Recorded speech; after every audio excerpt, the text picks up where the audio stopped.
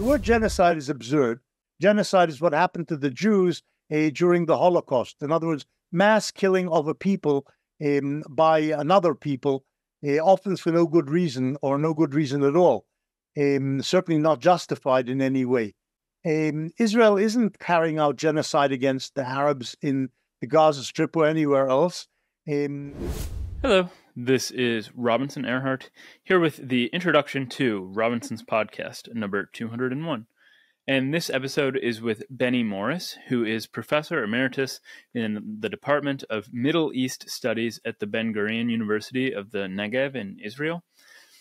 A few episodes back, so 190 with Richard Wolff, 191 with Victor Davis Hanson, and 192 with Norman Finkelstein, I decided to digress from philosophy and physics and some of the other topics that I'd been covering so that I could learn a bit more about the Israel-Palestine conflict. And not only did I learn quite a lot, but those episodes proved to be quite popular. So in light of those two facts, I've decided to do another three-parter with three new perspectives. And the first, obviously, is with Benny, who, if not the most respected and influential historian on Israel and Palestine, is certainly up there. And Benny is perhaps best known for his work on the 1947 to 1948 Civil War in Palestine and the 1948 Arab-Israeli War, and for his book, The Birth of the Palestinian Refugee Problem, 1947 to 1948, a link to which is in the description. And as far as the landscape of views on these issues goes, Benny can be classified, or at least I will classify Benny, as pretty far on the pro-Israeli side of things, and this episode is particularly well-suited to be seen as in dialogue with episode 192 with Norman Finkelstein, who comes up explicitly in this conversation, and Benny, I believe, comes up explicitly in that conversation. Though for more thoughts and arguments on the pro-Palestine side, you can tune in during the weeks to come. In this episode, though, we talk about the conflict from a resolutely historical perspective. We start pretty early on. Well, pretty early on would probably be in biblical times, which is not quite so early as we get. But we start with the establishment of Israel and the beginning of the refugee crisis and who is responsible for it, which, if you're not very familiar with these issues, is an incredibly contentious issue.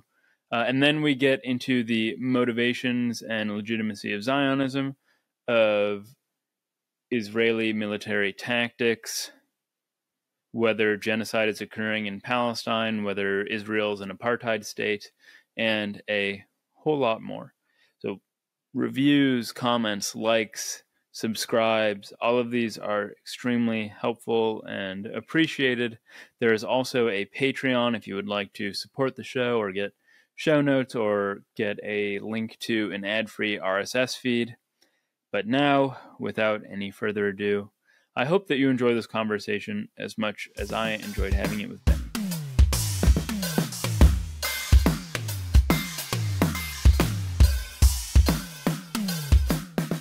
Before we get to current events put into motion in 1947 and 48 and before then, I wanted to begin by asking about something I haven't heard much on in today's narratives and conversations, but that seems like it might be relevant to our discussion, and it's also just very interesting.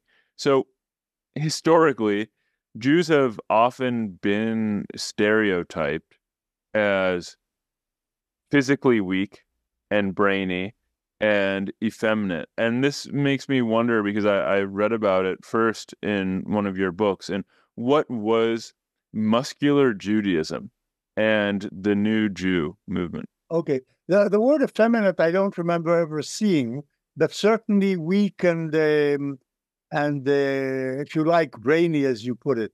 That certainly was one of the stereotypes.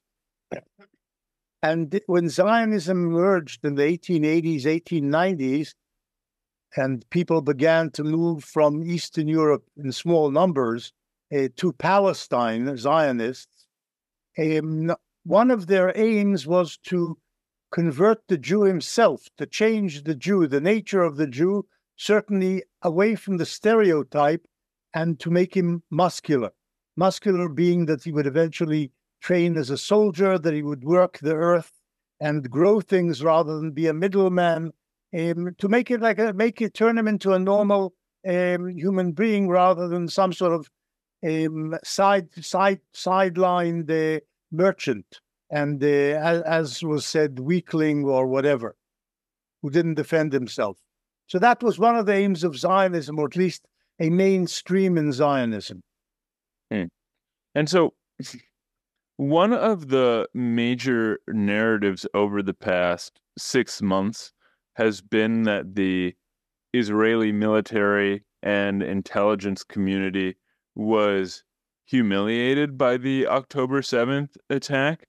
That's something I know we don't have to talk about him in particular. I actually just saw that you had this big debate with Lex Friedman's show with Norman Finkelstein. But one of the things that he mentions was that this was this huge humiliation and upset for the military community. And I'm wondering if you see that at all as connecting to this legacy of muscular Judaism. I don't think it connects. I think it's per se. In other words, I think that the IDF was definitely, and the intelligence community were definitely humiliated by both the surprise attack and by the IDF's terrible, weak response on the day itself and maybe even the day following. It took them a long time to get organized for something which they should have been able to take care of in a few hours. But they didn't. They simply didn't understand what was going on. And then somehow down the chains of command, it didn't work for about a day until things started rolling. So definitely this was humiliation. And I would assume personally that some of the officers in charge felt personally humiliated. And maybe this is part, this also had an effect on their reaction to what happened. In other words, once they began the assault, first an air assault and then the ground assault on Gaza, I'm sure this idea of wiping out the humiliation, at least in the subconscious, also played a part. But there isn't any, you don't see any direct connection between muscular Judaism and the new Jew. No, because the whole point of muscular Judaism, as I said, was in the 1880s, 1890s. I think Israel's, the success of the Zionist venture, enterprise in settling the land and in producing very good agriculture, much better, of course, than the Arabs. They didn't know how to work the land properly. The Jews did. They turned the land into a land of milk and honey over the 20s, 30s, 40s, and the military successes in 48 and subsequently wiped out this idea of the non-muscular Jew. The problem now, if you like, at least in a connection to the way Israel, the world is seen, that is, the world sees Israel, is to tone down the idea of muscular Judaism. So that didn't come into play, I don't think. But I think the idea of personal humiliation may have at least subconsciously entered into what happened subsequent to the 7th of October. Okay, very interesting. And then the next thing that I wanted to touch on was the Nakba, which I often hear people reference, which is of, tremendous significance to the conflict. But I think that before we speak about it and some of the controversy surrounding its interpretation, we ought to get clear about the actual events. So what are the bullet points of the events in this period before we get into some of those debates around it and then the refugee crisis?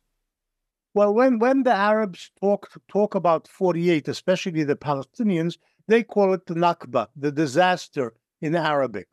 And this was a major disaster for the Palestinians, who were defeated in the 48 war, at least in the first part of the war, which was a civil war between the Palestinians and their militias and the Jewish inhabitants of Palestine and their militias.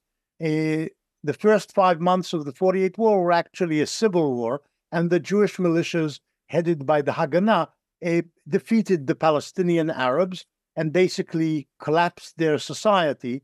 And then following that, the Arab states' armies invaded Palestine on the 15th of May, 1948, and they too were ultimately defeated, at least if their desire was to abort the emergence of a Jewish state and defeat the Jewish state, which had been declared on the 14th of May, 1948. They were unsuccessful. Therefore, in fact, they were defeated. Even though, in fact, people don't really know this, but Israel actually defeated only the Egyptian army thoroughly.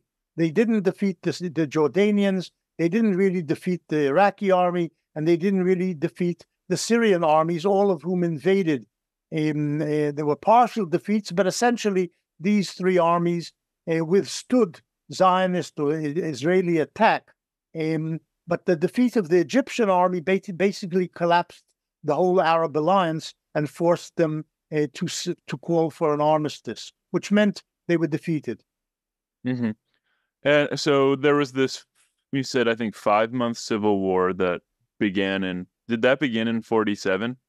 It begins on the 30th of November, 1947, okay, the day after the UN passed the partition resolution, which the Arabs of Palestine and the Arab states rejected, and then began hostilities on the 30th of November. We know exactly because on that day, an Arab gunman attacked 2 Jewish buses, killed several of their passengers, and that began the snowball, which turned into a full-scale civil war, which ended in May 1948 with the defeat of the Palestinian militias and the Palestinian society.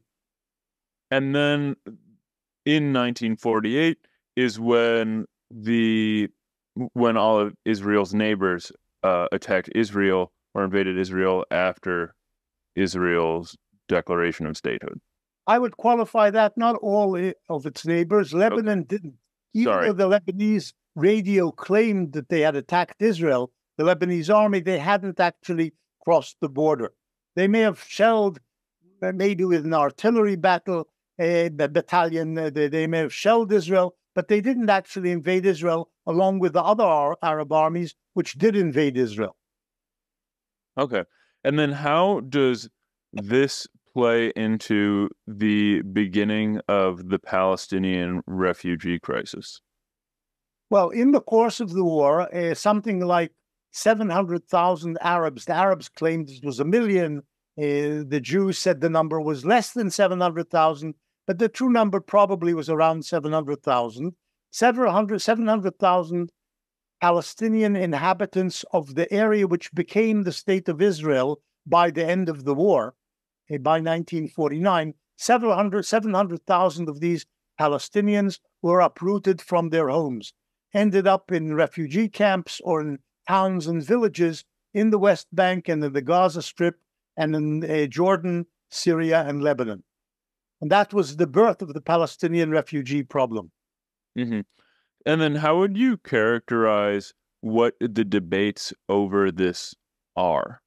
What are the main issues that, well, the main issue, well, there's an issue about the numbers. As I say, the Arabs exaggerated the numbers, in my view. The Jews at the time belittled the numbers. They talked about 500,000 refugees. But actually, as I say, United Nations experts checked the numbers, and by 1949-50, they worked out that something like 700,000 had been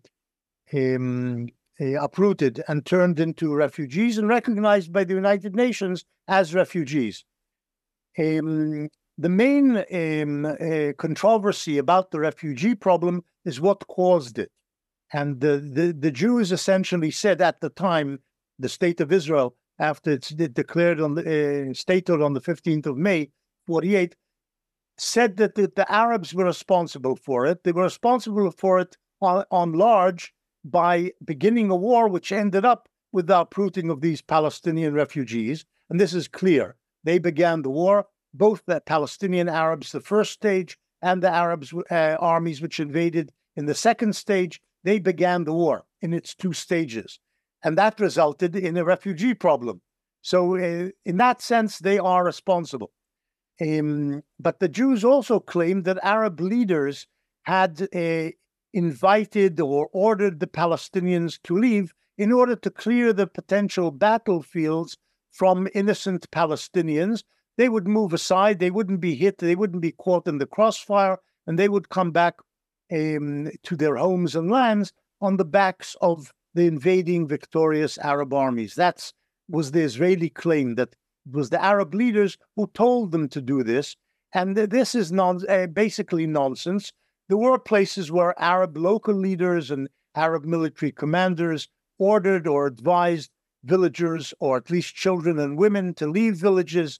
But on large, there was no call by the Arab states or by the Palestinian national leaders to the Palestinian Arabs to depart their homes. This is just propaganda invented by Israeli officials at the time, because in certain places, like in Haifa, the local Arab notables did tell their people to leave. But this was in one particular case. It didn't apply to the most of the country. The Arabs claimed that, and this was also nonsense, that the Jews had, with predetermination in line with a planning and policy, had expelled the 700,000 from their homes. And myself, having investigated this over years, looking at the documentation and so on, I see that that's not correct. There was no master plan. There was no systematic expulsion. Most of the Arabs simply fled in face of encroaching battle. A unit comes to a village, wants to capture it. It shells the village lightly. The Israelis didn't have much artillery. They used mortars. And the Palestinians fled the village. And then later, the Israelis did not allow the villagers or the townspeople to return. That's the expulsive part of what happened. But there was no general order or plan or policy to expel the Arabs systematically. And a good proof of this, incidentally, is that about 20% of Israel's population at the end of the 48 war was Arab. Arabs, 20% of Israel's citizens at the end of the war were Arabs, given Israeli ID cards, Israeli citizenship, and so on. And had there been a master plan and a consistent policy of expulsion, I don't think these 20% would have remained. And Israel, incidentally, today, with its 9 million or so population, 21% or 22% of its population is Arabs, Arab citizens of the State of Israel. And about 78% or 77% are Jews. And all of this is because there was no master plan or consistent policy of expulsion in 48, in my view. Okay, there's so much interesting there to talk about. First, something of a meta question. I mean, you said that after the War of 48, there was a lot of, and maybe even getting closer to the present, there's been a lot of debate over the numbers of the Palestinians who were expelled. On the low end, 500,000, but it settled not on... expelled. The Palestinians who were uprooted. That's the phrase I would use, the phrase driven out. Palestinians were, on large, driven out. This is what really happened. But most of them fled from battle and weren't allowed back. A small number were expelled. And a small number were urged out by their own people. But the number was settled around 700,000.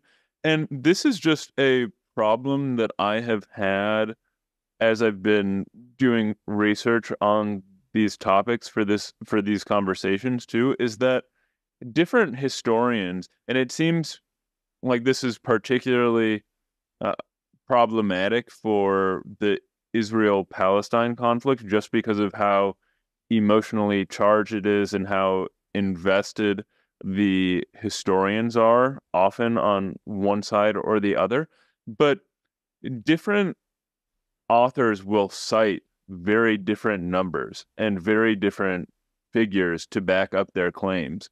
So I can imagine, even if 700,000 is the agreed upon number. There are some very ardent Zionist historians who might, just as an example, cite the 500,000 number, or pro-Palestinian historians who will cite the million, like a million number.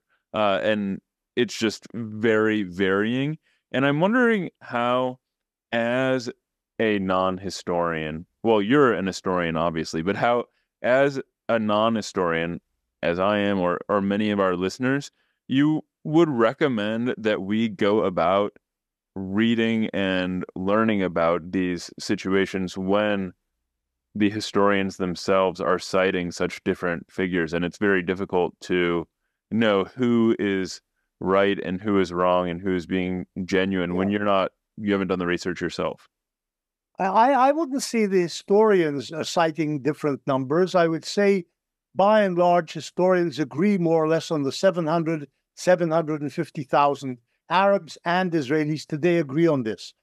But propagandists, journalists, non-scholars do talk about still perhaps in Israel 500,000 or 600,000, and on the Arab side, as I say, 900,000 or 1 million.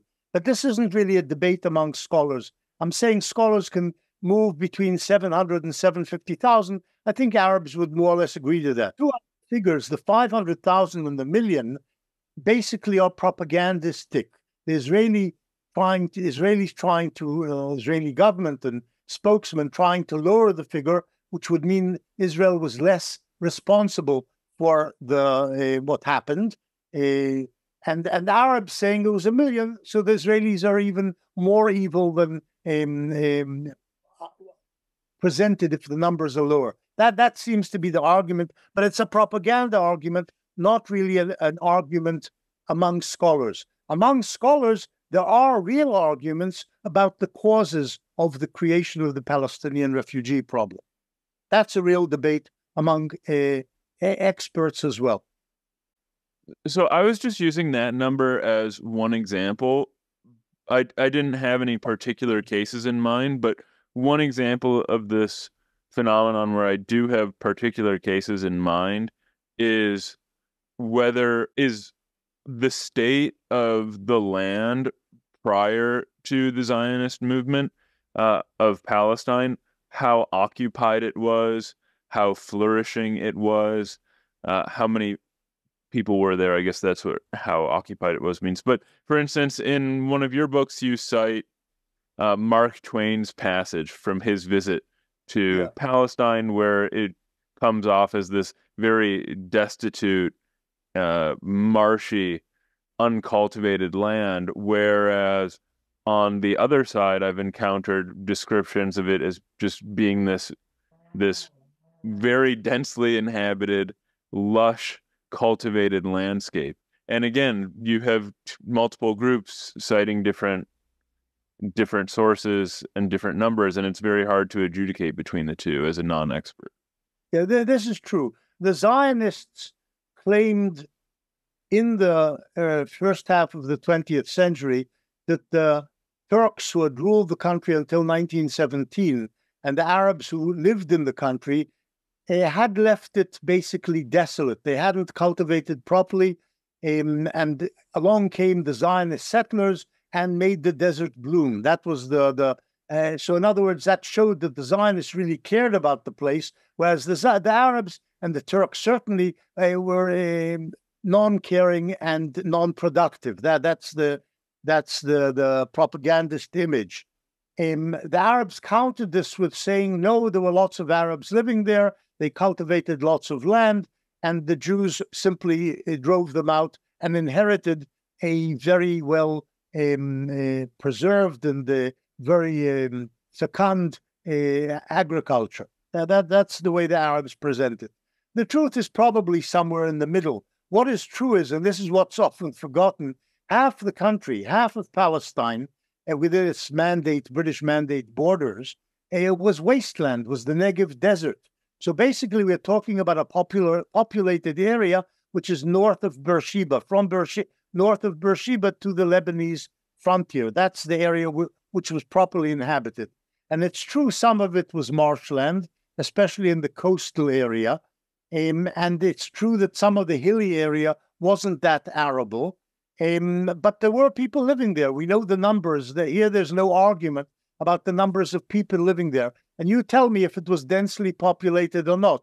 There were 450,000 Arabs living in the country in 1881 before the Zionist settlers began to arrive from Eastern Europe. 450,000 Arabs and something like 30,000 Jews living in Palestine, all of them concentrated in that area from north of Beersheba to the Lebanese border. Today, that area from north of Beersheba to the Lebanese border probably contains something like 6, 7, 8 million people. So does the 450,000 mean that the place was empty? Well, they didn't feel it was empty, but people who, like Mark Twain, who came along and saw that it wasn't like New York or Amsterdam, it wasn't really crowded. But on the other hand, it wasn't empty. Well, and this is It's taking a subjective thing. That's what I'm saying. It's subjective. Yeah. This is taking us a bit far afield from the Nakba, but I just want to keep in mind that I'd like to get back to this 1948 period and the beginning of the refugee crisis. But while we're talking about this, the relatively sparse population of the area in this time is often cited as one of the justifications for the establishment of Israel and the Zionist movement. And I'm wondering if you find that compelling, or just the way that you looked, it seems like you think I might have misconstrued. I've never heard it cited as a justification. What the Zionists said was the land isn't fully inhabited, so there is room for more people. Yeah, that's what I meant. Yeah. It's not justification. That's not really a justification of Zionism. Zionism had other pieces of justification. But they said, well, there's a lot of empty land here. Why can't we also live here alongside Arabs? That was the Zionist argument at the time. But let me add something else here. We're talking about the creation of the Palestinian refugee problem in 48. One must remember there were three refugee problems created by the 1948 war. The one which we talk about all the time, the Arab refugee problem, we talk about because it still exists. And the numbers, of course, have grown geometrically because the children, grandchildren, great-grandchildren of the refugees from 48 are recognized by the international community, meaning the United Nations, as refugees, which is, of course, unique in the history of the world, that later generations also get the benefits and the title or identity of refugees. This has happened there. But that refugee problem exists, and therefore we talk about the Palestinian refugee problem. Two other refugee problems were created by the 48 war. 70,000 Jews were uprooted from their homes in the course of the war. Now, you may think 70,000 is not many.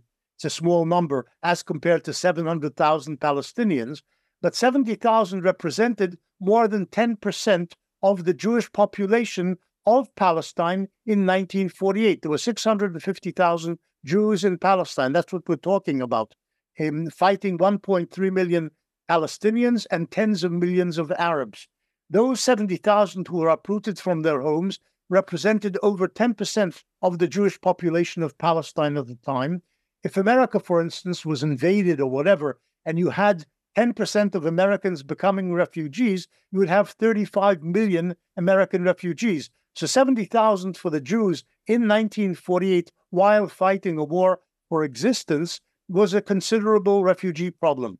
That refugee problem vanished by the end of the war because Israel recaptured the sites from where these refugees had emerged. In other words, Jewish settlements which had been taken or abandoned under Arab attack were resettled by these people, and the Jewish refugee problem in Palestine vanished by the end of the war, no longer exists after 49.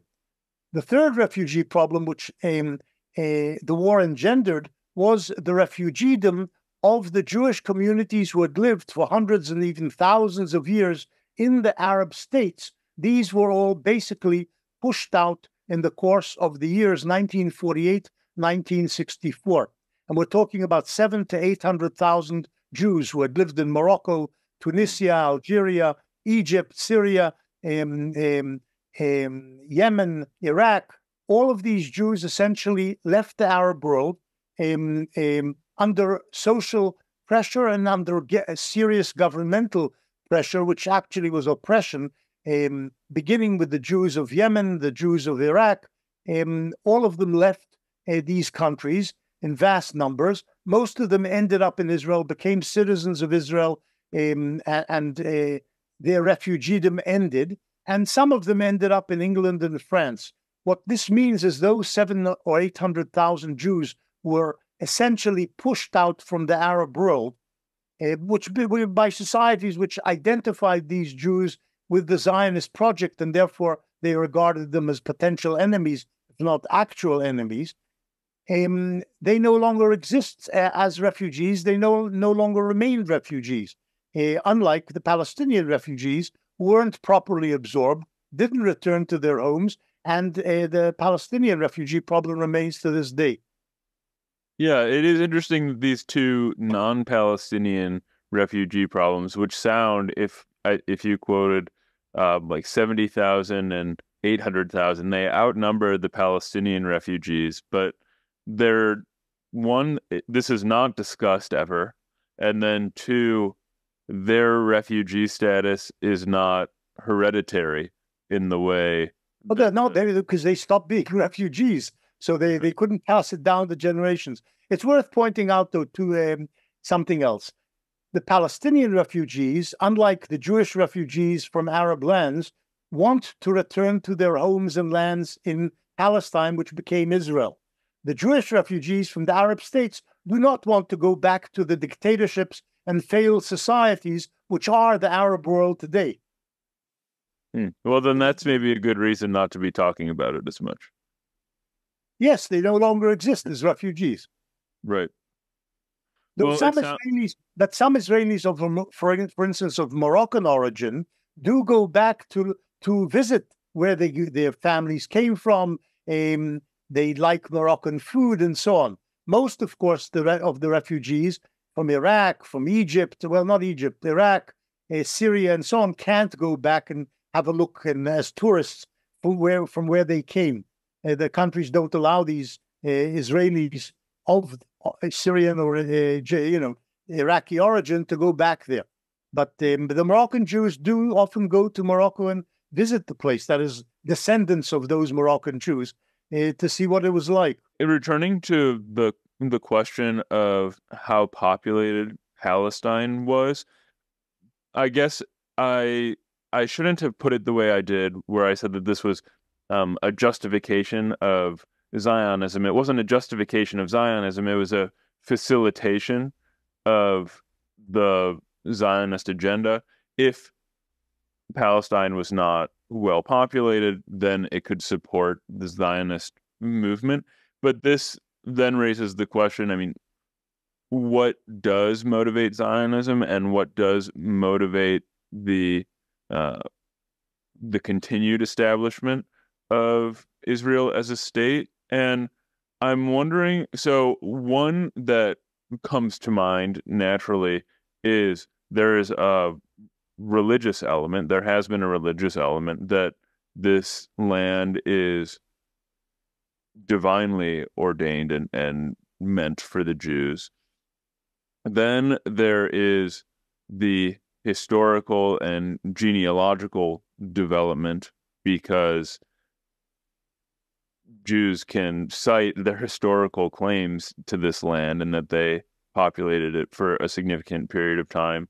And then, of course, there's the Holocaust and the anti-Semitism that Jews experienced outside of Israel for hundreds of years, thousands of years prior to 1948. And I'm wondering how you weigh these three motivations for Zionism and justifications of the Israeli state, both historically as a motivation for Zionism and then today. Okay.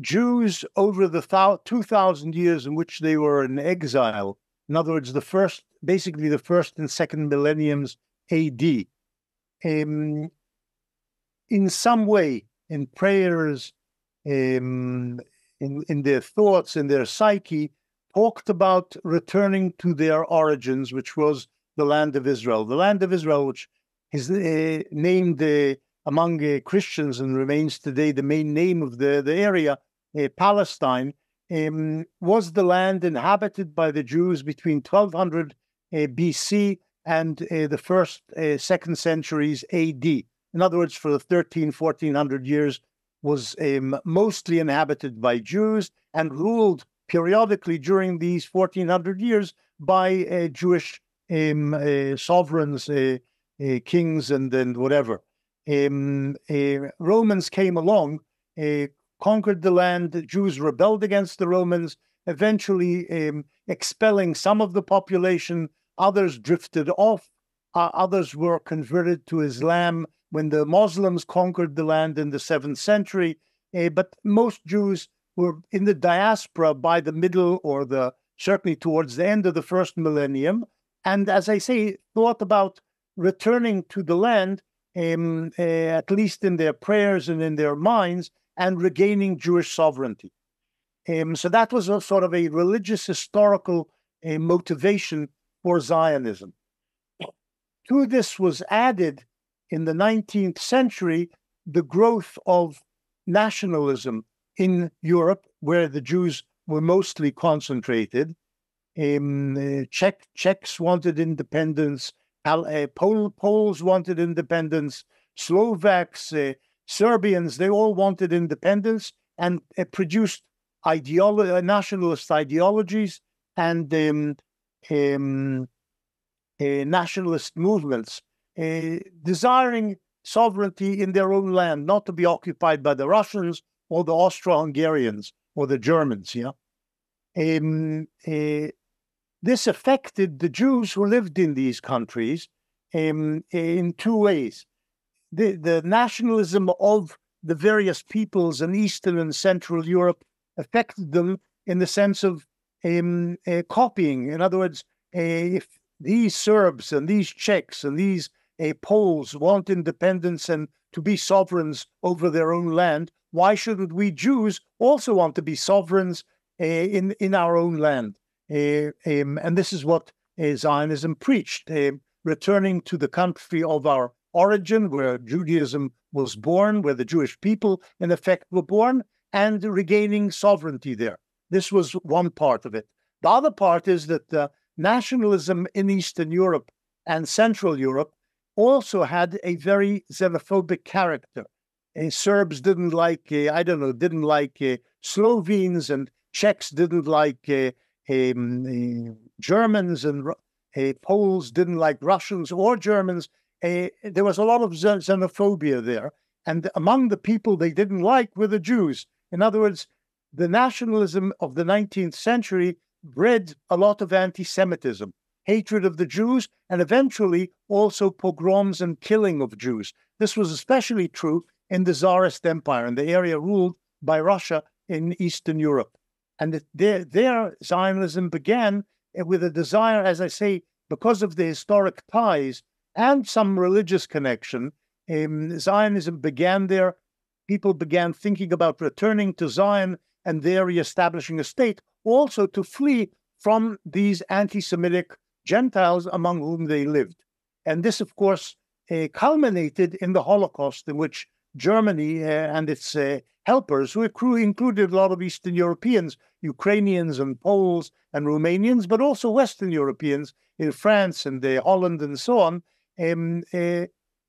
this brought to a head and, if you like, gave full justification for the aspiration of the Zionists to establish a state of their own where they would be safe and secure from anti-Semitic murderers, basically. And these were the motivations of Zionism at the end of the 19th century and the first half of the 20th century. And how do you answer, I mean, with this in mind, the continued, current calls for the disestablishment of Israel as unjustified and not legitimate? Well, the first thing I would say is there are 7 million plus Jews living in Israel today. And if you're calling for Israel's disestablishment, which would mean by fire and storm, by conquest and by possible annihilation by atomic weapons, if Iran ever gets them and wants to use them, what you're preaching, if you want to disestablish Israel, is a mass slaughter of 7 million Jews, or at least a large number of them. And is this what you really preach? All these young students who are ignorant of the facts, in my view, of the history of the conflict, are preaching when they say they want Palestine from the river to the sea. And what are you going to do with 7 million Jews? You're going to kill them all? You support the murder of 7 million Jews or the expulsion of 7 million Jews? Would this be justified? They're not thinking. They're not thinking about these things, and they should be thinking about this as well. If you support the Hamas, which wants to destroy Israel and basically get rid of all of its Jews by killing or by expulsion, is this really what you want? That's one thing. But the other argument, I think, the positive argument, this is a negative argument, why you shouldn't be calling for Israel's destruction. But the positive argument, why should Jews not have a state of their own? The Arabs have 24, or is it 25 states, from the Atlantic Ocean to the Persian Gulf. Why should the Arabs have 25 states and the Jews have no state at all? Is this fair? Is this justice? So the Arabs will say, well, it's not us Arabs, it's the Palestinians. When it's convenient for Arabs, they talk about all of the Arab nation, one big Arab nation. When it's convenient, they talk about a separate Palestinian Arabs people or nation. But the truth is the Arabs do have 24, 25 states. The Jews offered the Palestinians a number of times, 1937, 1947, 2000, 2008, a two-state solution. In other words, a compromise based on the establishment of two states, dividing Palestine into two states. And the Arabs have consistently rejected it. The Hamas never talks about two states at all. It just wants to destroy the Jewish state and kill the Jewish people there. The Fatah supposedly says it's willing to have a two-state solution, but when it comes down to it, whenever it's offered to them, they basically say no. So in effect, they basically don't want a two-state solution. They, like the Hamas, also want all of Palestine just for the Arabs. I don't see that that's fair. And I think the Jews have a good case, saying that they have lived there for many, many years. The Arabs came along and conquered the place in the 7th century. If the right of conquest if conquest gives you the right to own a land, then why Jewish conquest is not as viable as Arab conquest as a justification? Jews came and conquered it in 1948. It's just as justified as the Arabs conquering the place in the 7th century as a basis for a claim. But as I say, the Jews did live there for many, many years. The Arabs, incidentally, up to the 19th century, often called the land the Jews' land. They accepted that this belonged to the Jews, but they argued, well, but now it's full of Arabs, so there's no room for the Jews. That was the argument. Not that it didn't belong to the Jews. Maybe it does belong to the Jews, but we're here now, so you can't come along and take it or take some of it or whatever. The Jews say we should have a land also, either for our own security and because we have historic rights to it. Speaking of these 20-something Arab states in the area, are you familiar with the name Douglas Murray? I've heard the name, yeah. I think I've seen it on YouTube or somewhere, yeah. Yeah, so there's a recent clip earlier this week, and I think this will come out Sunday, so it'll be topical. Okay. That went viral, in which he was talking with an Al Jazeera journalist, and he pointed out that Gaza is not only bordered by Israel, but by Egypt. And this is something that I never hear mentioned in the media really ever. And I'm wondering, so I recently had Norman Finkelstein on the show, and we spoke, and he at length characterized Gaza as a concentration camp and the Israelis as Nazis sort of guarding the concentration camp. And I am wondering how you think that, well, one, just whether or not this is a reasonable analogy, but how the fact that Gaza is also bordered by Egypt, I mean, should affect the way that we view Gaza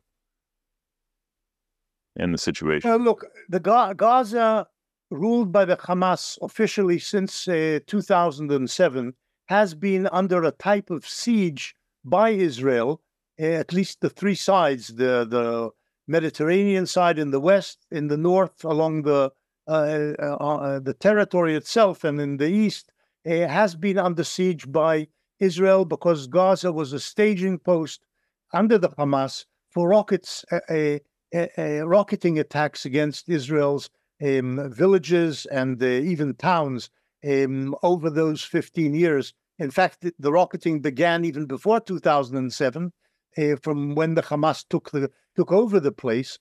But it was under siege because Israel said we can't allow free passage from Gaza into Israel because it will involve terrorists crossing the border and killing Israelis, as happened, in fact, on October 7th.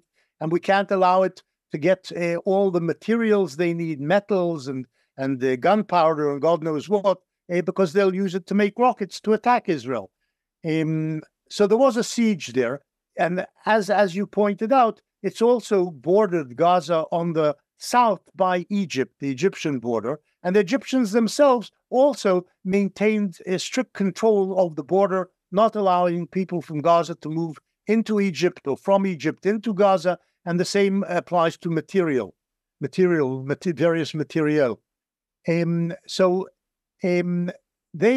Egyptians may be imposed a siege on Gaza from their side of the border for no reason other than simply not wanting Palestinians to infiltrate into Egypt, not because Palestinians were busy rocketing Egypt, but the Israelis had a very good reason to keep the place under control. While keeping under control, they also supplied Gaza with water, with electricity and fuel and so on. In other words, it was sort of a very strange type of siege in which Israel both keeps people from entering and leaving the place, but at the same time supplies it with the means with which it can actually exist and live. And I think the people in Gaza didn't have that bad a life inside Gaza itself during these years of siege, even though they complain, as Palestinians always complain, because they're always busy pushing their grievances rather than some of the good things which actually happened to them as well. That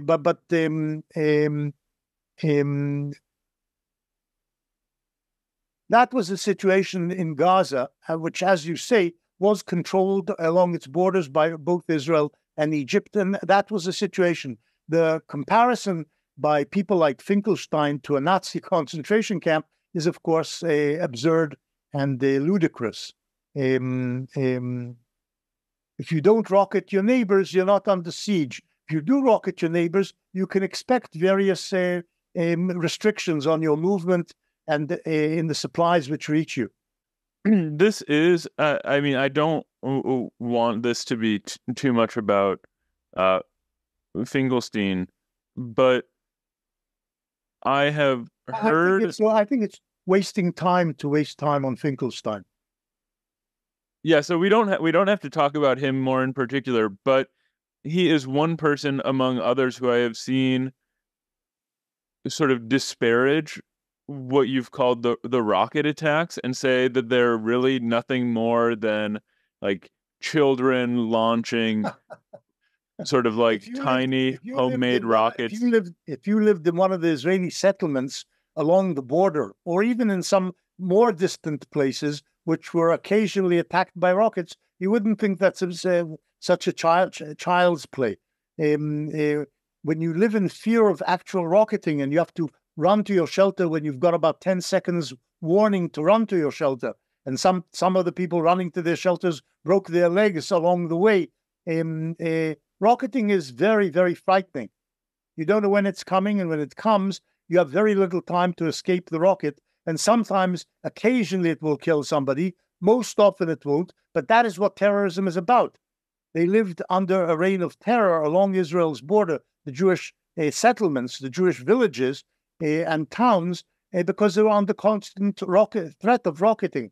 The townspeople and villagers there, the Israelis, constantly complained to the Israeli government, do something about it, do something about Gaza. And there were occasional campaigns or attacks or retaliatory attacks on the Hamas in Gaza. They were never done properly, never done fully, never done efficiently. And the Hamas continued the rocketing. People like Finkelstein, who live perhaps in New York or somewhere, don't know what a rocketing attack is like. People who live in Be'eri and Nahal Oz know what a rocketing attack is, and it's a real problem. Not to mention, of course, a massive assault by gunmen who are busy raping your women and murdering you and taking 250 civilians hostage. Not 250 civilians, about 200 civilians, maybe 50 soldiers hostage. You'll have a slightly different perspective if you're not living in New York. I think this does raise, though, some more very interesting meta or philosophical questions. In the case of science, with scientists, it is, I mean, it's not always the case, but it's generally somewhat easy to tell the pseudoscientists from the scientists. You can tell somebody who's citing astrology or who has fanciful claims about UFOs. It's pretty clearly not scientific. But in the case of history, you can have somebody, or there are people who have PhDs in history who publish academic works that have been vetted by academic presses. But it seems that many of these people you would still label as propagandists rather than historians and scholars. So I'm wondering how you distinguish the two, because from the outside, it does seem convenient that you can label somebody who cites different figures from you just a propagandist, even if they have similar credentials. Well, unlike people who are not historians, historians are supposed to know the texts and use them, the documents essentially on which historical reconstruction is founded. And when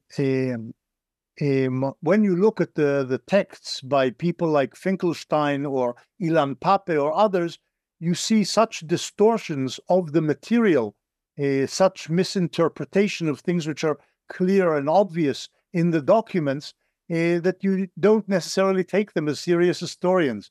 And this is what happens. Now, it's true that most people who are not historians can't differentiate. As you say, those guys cite things, these guys cite things. Who's right? How do you know? Well, maybe not everybody can know, but people who are serious historians and know the materials and can go back and look in the archives at the citations and at the original documents can see whether somebody's busy distorting it for propagandistic purposes. And this, unfortunately, I see in various so-called historians who preach the Arab side, people like Rashid Khalidi or people like Ilan Pappé.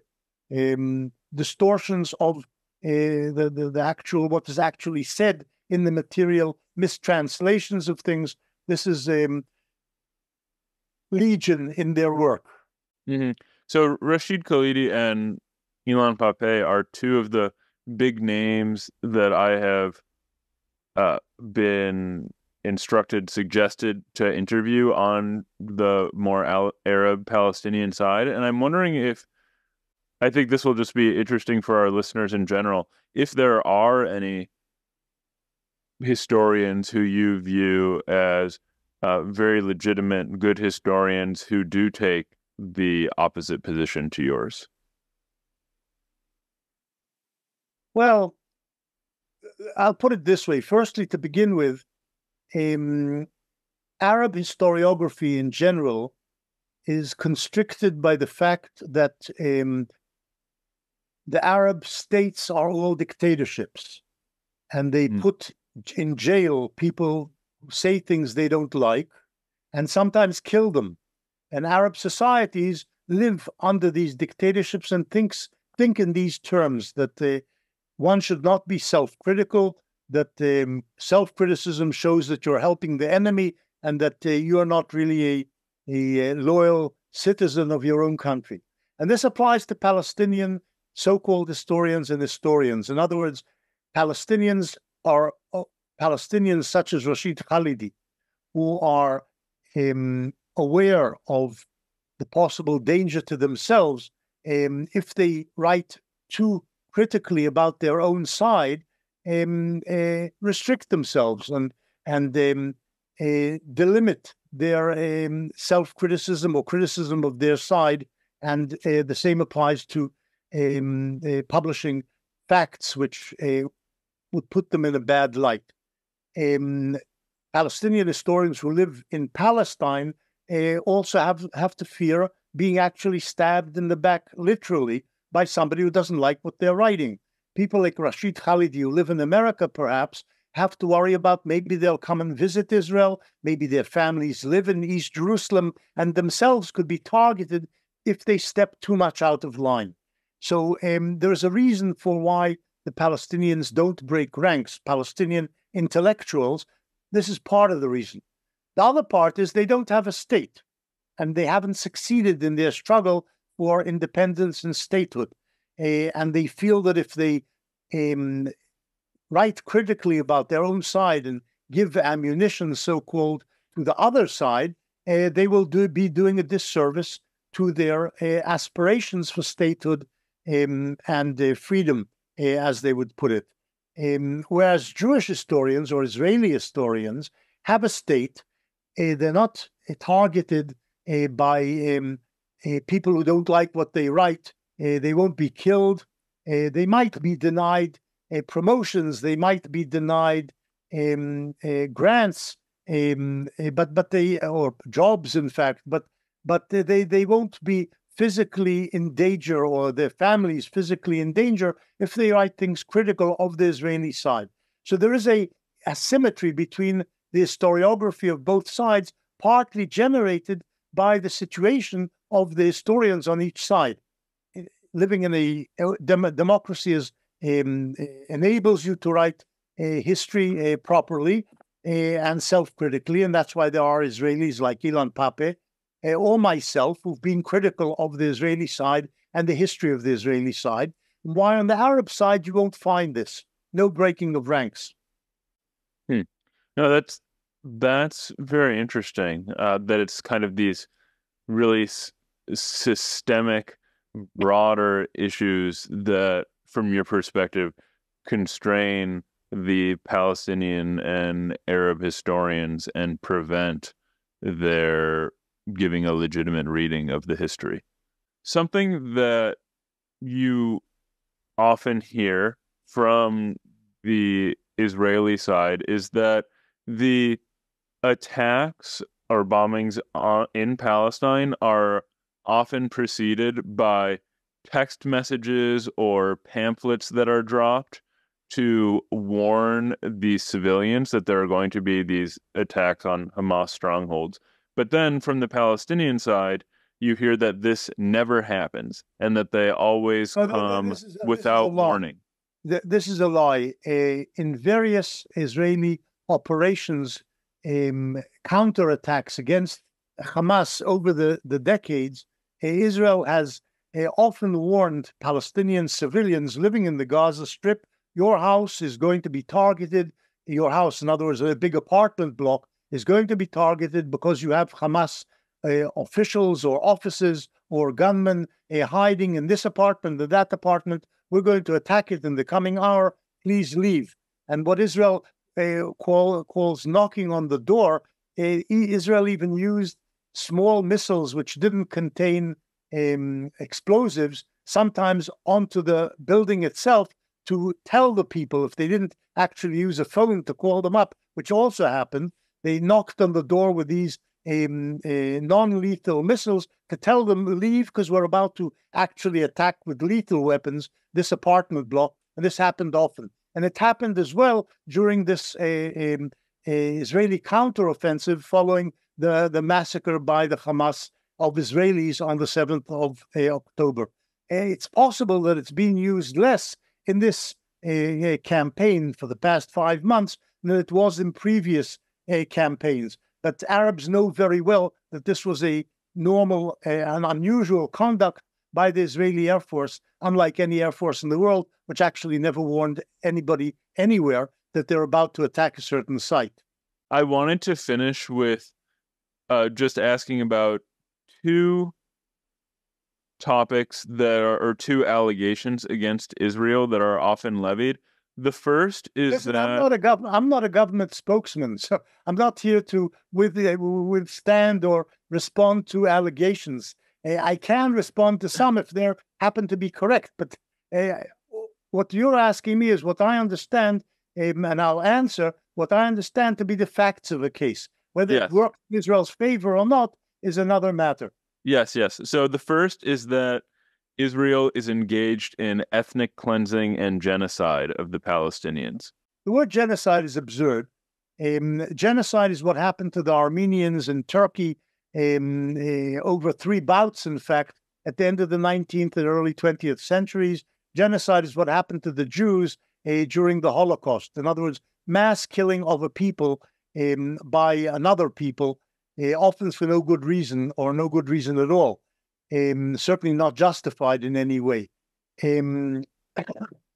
Israel isn't carrying out genocide against the Arabs in the Gaza Strip or anywhere else. There have been thousands of deaths of Arabs in the Gaza Strip during the Israeli counteroffensive, which was a response, as I said, to a savage Hamas attack on Israel. But the numbers broadcast by the Hamas are inflated. The Hamas often lies about everything, and the health ministry there is controlled by the Hamas. So I wouldn't believe their number of 32,000 Gazans killed in the Israeli campaign over the past 5-6 months, but thousands certainly have died. Many of them Hamas fighters. The Hamas never announces how many of its fighters have died. The Israeli army claims it's killed over 12,000 Hamas fighters. But this is certainly not genocide. Genocide is when you try to kill a people. If Israel was out to kill the Palestinians, Israel has the weaponry and the capabilities of killing hundreds of thousands in a couple of days or a couple of weeks or a couple of months. This hasn't happened. I think the Israeli army, by and large, has tried to avoid killing civilians in the Gaza Strip in this campaign. But unfortunately, the Hamas hides behind and among civilians, and getting at them often involves the death of collaterally of civilians. This is unfortunate. This is terrible. This is tragic. But the Hamas are to blame for this, for having initiated this cycle of violence by attacking Israel and for hiding behind and under and between civilians. And then the last thing that I wanted to ask is there is this, again, allegation that Israel is an apartheid state and an apartheid government. And I'm wondering how you think about this one.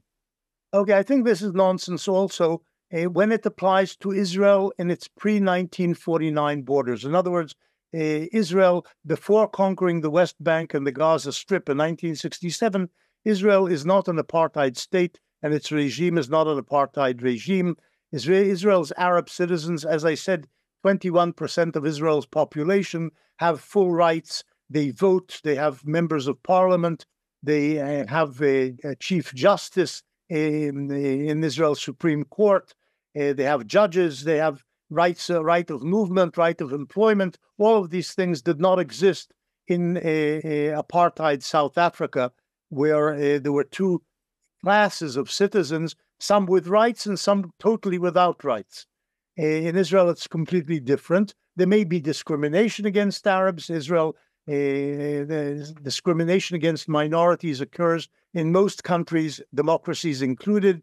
But the state, in terms of the law, in terms of officialdom, is run on an equal basis vis-a-vis Jews and Arabs. Arabs don't serve in the army. On the other hand, they don't get certain loans from the government. there's sort of a trade-off of rights and duties and so on. But there is something akin to apartheid in the governance by Israel in the West Bank, the occupied West Bank. There is a different system of justice which applies, different laws which apply to the Arabs who live there and the Jewish settlers who live in the territory. And I've always been opposed to the Jewish settler enterprise in the West Bank. There are even some roads where only Jews can travel or only Arabs can travel along. And this is a form of apartheid, not based on race, but based on national conflict. There is a national discrimination, if you like, akin to apartheid in the West Bank. But this does not apply to the regime in Israel or Israel proper, in my view. Okay, Benny. Well, thank you. This has been such a treat to get to talk to you. I look forward to doing it again sometime in the future. My pleasure.